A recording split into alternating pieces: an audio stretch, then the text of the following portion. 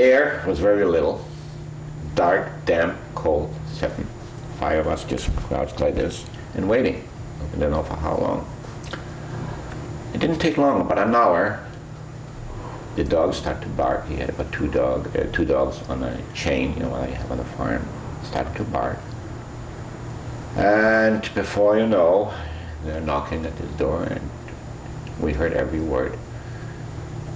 And they knock at the door, and he opens up, you know, he was sort of expecting it, and he was the type of personality, as I said, very loud in his voice, and great personality, you know, joking around. And he says, "Oh, hello." He says, "Yes." He says, "I guess you know we're here." "Yes, I heard in church." He says, "Please come in." He says, "Have you got any Jews here?" He says, "No." Can we look? So sure, go and look. So they looked at the rooms. Actually, there wasn't much to look at there. "Can we go in the basement?" He says, "Sure." So he opens up. There was a trap door. He opens up the trap door, and it was dark, no lights, no nothing. And I could see some flashes of light, so maybe they had some kind of flashlight. And he goes first, and it wasn't very steep down. I don't know, I would say about 8 steps. And he went down first, and I could hear voices, 2 or 3 men for sure. And right away he is attracting to that shelf. As I said before, there was a shelf facing for storage. And on that shelf was stored, they used to make a lot of home brew themselves, wine. And he started a conversation to these bottles. He says, "Oh, I just finished making this home brew, and I tried a different recipe from this wheat and this so on." And they start talking and talking, and they asking questions and so on. And I could see a flight, you know, a flash of a light in here, and that's it. And it took about a minute, 2 was the most, and that was the end of it. We backed right out, and I walked out.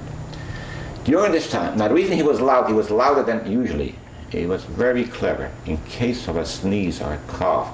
So he tried to drown in case that sound comes out of there. So he was very, very loud, you see. And moving around these bottles, you know, making a lot of noise. He told us that after that. So that was as close as could be. God forbid if, okay, my sister at that time was, what I say, 8, 9 years old. She could have cried for fear or coughed or whatever. Nothing happened. Not a sound from us. So that was very close to death, one particular occasion. And another one I also remember, I'll never forget it, when April 1st comes out, which is Fool's Day. Always comes into flashing through my mind. That was the second time.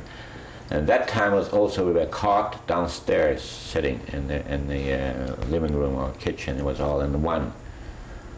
And we heard the dogs really, really barking loud. And they had these curtains drawn, but again, there was light that you could see through. And we could hear, again, men talking.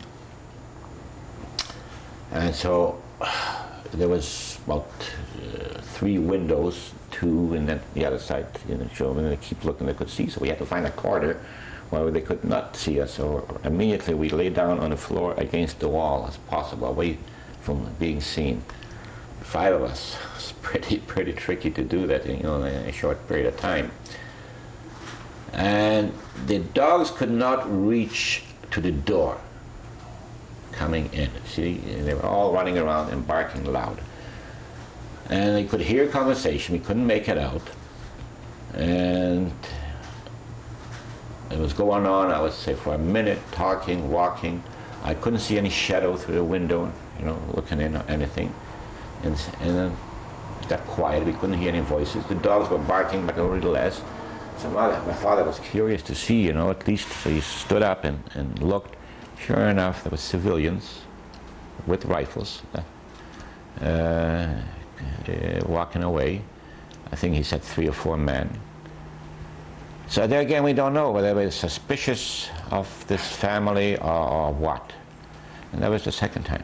Since then, we never went down again. How did you spend your days? Do you remember? What could we do there?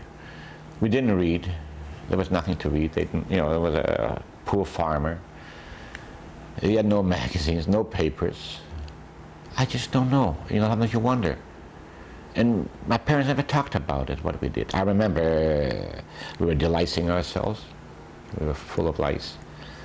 Fleas, you know, these bed fleas galore from hay, you know, so we were changing, you know, if you don't eliminate them, naturally, what's the change is going to do? So we grabbed hay from a different corner, you know, and put on top. And waiting for the food, which was basic food just about the daily, was potato soup and 95% water and a piece of dark bread. This is the food I remember was eating.